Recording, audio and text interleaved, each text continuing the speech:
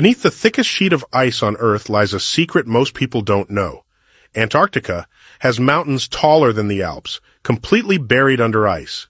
They're called the Gomburtsev Mountains, and they stretch for 1,200 kilometers, hidden beneath nearly a mile of solid ice. Imagine an entire mountain range, peaks higher than 3,000 meters, completely invisible to the human eye.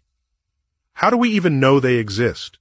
Not by sight, but by using radar and seismic waves, bouncing signals through the ice like X-rays.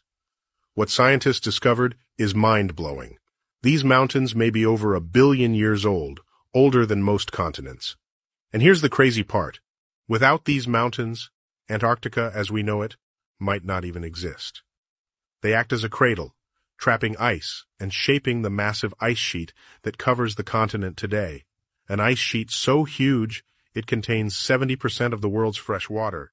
But because they're sealed away under ice thicker than skyscrapers, nobody has ever climbed them, no human has ever touched them, and they remain one of Earth's last untouched frontiers.